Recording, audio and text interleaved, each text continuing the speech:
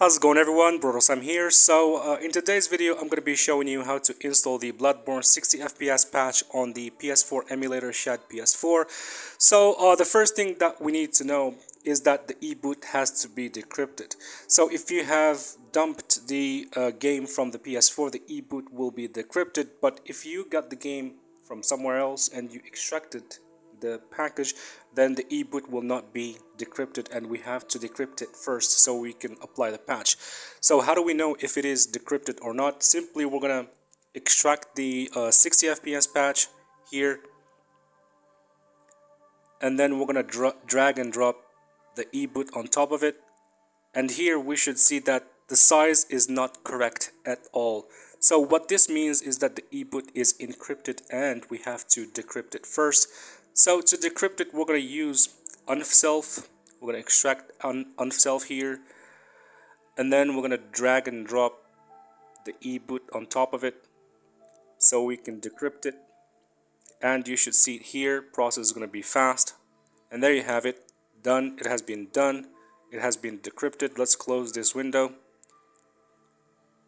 and then we're going to delete the original e-boot. This is the original one, and you should see this one decrypted here, created. So we're going to rename it to remove the decrypted dash and leave only eboot.bin, and there you have it. This is your decrypted eboot.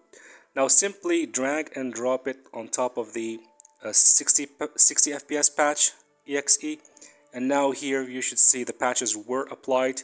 Enjoy your video game, and you should see here on the top that the file size is actually correct, and it has found a valid ELF header, and yeah, that's pretty much done. The patch has been applied.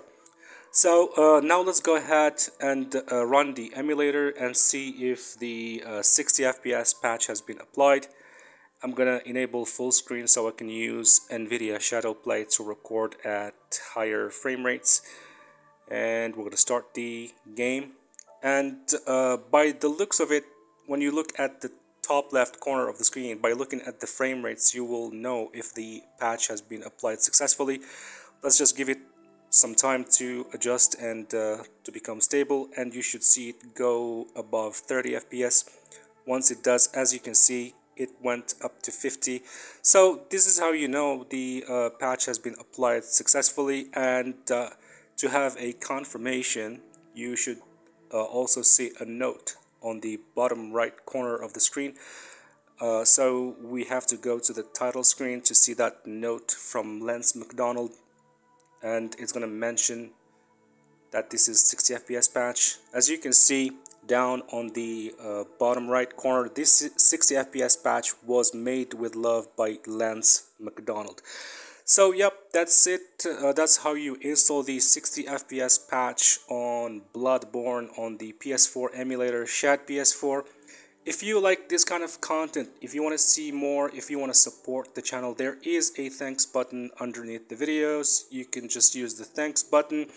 You can also hit that subscribe button. Don't forget to subscribe and also like, and stay tuned for more. If anything new comes up, I will let you know. That's it. Take care. I will see you soon.